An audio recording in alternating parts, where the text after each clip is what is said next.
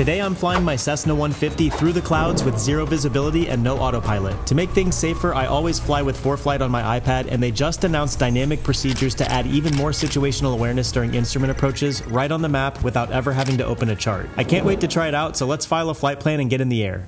So what we're gonna do is go from KPDK to a fix called Logan, then Logic, which starts us off on the RNAV Yankee 21 left, and then back to KPDK. So it should just be a big triangle. I like to call this like the instrument traffic pattern. We're basically just gonna go up, grab a fix, intercept the course, and then come right back in. So we've got PDK to PDK, Chattanooga alternate, 22318 is the aircraft, performance profiles in there, IFR flight rules, route is Logan Logic at 4,000. We're gonna have 2 people on board, proceed to file, ICAO, IFR, 88 knots, 1 aircraft, PDK, off at 8:45 with 2 people, Logan Logic 4,000, 23-minute flight with 4 hours of fuel on board. Excellent. File. Now we're good to go. Clear prop. Good morning, future ground, Cessna 22318. Like to pick up our IFR round robin to PDK, please. 318 clear to DeKalb East Airport has filed. Climb maintain 3,000. Expect 4,010 minutes after departure. Departure frequency 126.907. Squawk 5241. Okay, cleared to PDK as filed. Climb and maintain 3,000. Expect 4,010 minutes. 126.907. 5241 for 22318. 22318, read back correct. That's what you wrote. Yeah, that's pretty bad. Make sure our iPad's set up so we've got Logan and Logic loaded in. We could go ahead and add the approach that we're going to request and always change it if we get something else, because I also want to see what we're going to see here when we turn on dynamic procedures. So let's do approach, RNAV Yankee, 21 left. We'll do Logic, that's where we intend to start. So here I'm going to pick my minimum. I've got category A, which is this plane. Equipment status is full, all systems functioning. Our minimums, we're going to do LNAV, VNAV, that's what we have gear for and what we're expecting, and we'll hit add to route. So now we're going to see that all built right on here. It's going to even overlay the chart, which we can hide if we'd like, but for now let's keep it. And then here's the cool new thing that we're going to try out. If you click this little floating orb right here, bam, you get the sidebar. So this declutters everything that we're used to seeing on an approach plate and just makes it specific to my aircraft and my minimums for this particular approach. So we can see the final approach course. We've got all the communication information right here. Notes, so we can see that this approach is 15 degrees offset from the runway. So when we break out, we're going to have to cut a left turn, which is pretty cool. You see the entire route right here along with each of the step down altitudes, and then even a 3D rendering of what it looks like when you break out, which you can see right here has that offset. So super cool to be able to brief that, and we'll see it in real life here coming up. So we got our minimum right here, 1449 decision altitude. So we're ready to go. We can hide the chart right here. And what I love is that it's all just overlaid on the map. You don't have to leave that and go to a chart environment. You still have traffic and weather and all that other information right here. So for situational awareness, it just is awesome. That's so cool. So basically it's just like custom to you now. Yeah. So if you were flying a different plane, you just like put that plane in and it's like, okay, this is what you're going to have to do. Exactly. Instead of showing you everything for every plane. That's so cool. Number 22318, please retire, turn left heading 090, runway 21 right, cleared for takeoff, wind 2806. All right, left turn 090, cleared for takeoff, 21 right, 22318.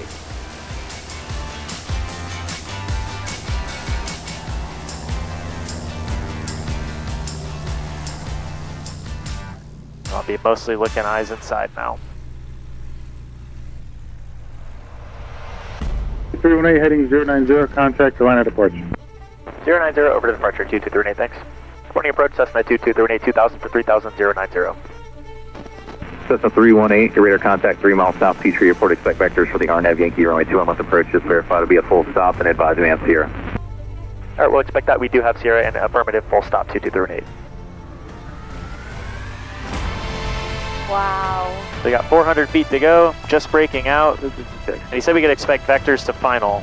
This is the kind of IFR that this plane's for. Okay, we have Sierra. 281. We can hit show chart real quick and just kind of brief that. So our final approach course is going to be 221. Touchdown zone is 991 feet.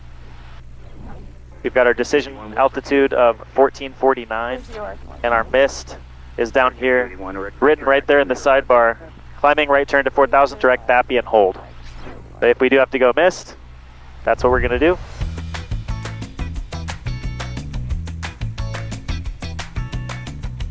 All right, let's go ahead now and just activate our vectors to final because he said that's what we're going to get. We're going to go ahead and do 2, 2, 1. On the iPad, we'll click here and we'll hit activate vectors to final as well.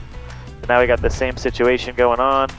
I'm excited to pop out and see the angle. An approach where you pop out not lined up with the runway is pretty cool. Yeah, you got to be prepared for that though, because if you did it and you... Maybe like, oh. Yeah, exactly. You're just like, oh, I wasn't prepared. 318, turn left, 360. Left 360, 22318. Here's our line coming in. Watching for our needles now. Go ahead and go full rich too, take that off our plate. So we are landing light on, mixture full rich. Landing checklist complete. Gear down. 318, 6 knots Covey, turn left, 250, maintain 3000 till established, cleared RNAV Yankee, runway 21 left approach. Left turn 250, maintain 3000 till established, cleared RNAV Yankee 21 left, 22318. Okay, last turn. 250, maintain 3000. That's forward speed for as long as you can for traffic follow. Alright, best rate, 22318. There's 3000, there's 250, so that's our final heading. Interception appears imminent. That's good. Maintain 3000 until we're established on the final approach course. That means touching that line? Yep, touching the line and at a 221 heading, so like on the, following the beam end basically. Gotcha. Let's go ahead and start our shallow turn. 340, cross 323. To 221, final approach course. Cessna 318, contact Petrie Tower, 120.9. Over to tower 22318, thanks. Petrie Tower, Cessna 22318, RNAV Yankee 21 left. Number 22318, Petrie Tower, runway 21 left, clear to land.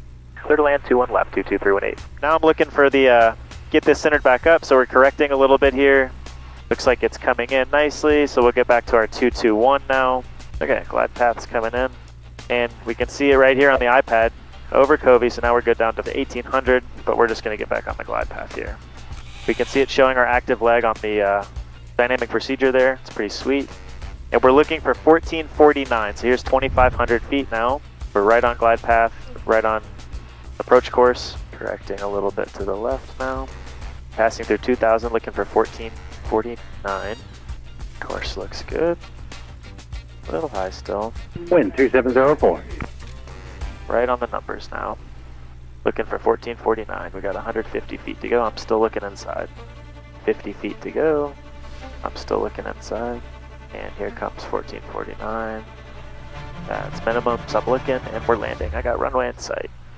Excellent. Looks just like that. Yeah, that was pretty sweet. It does look just like that. That was cool. That was so cool.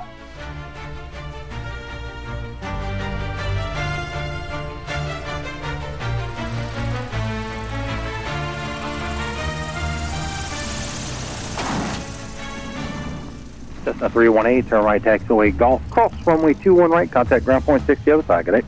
Alright, right golf, cross 21 right over to ground 2238. Sweet. That's so cool. Was it helpful? Did you like it? They're right. Yeah, it's awesome. I like anything that gives you more situational awareness than this. Yeah. Than this 68-year-old.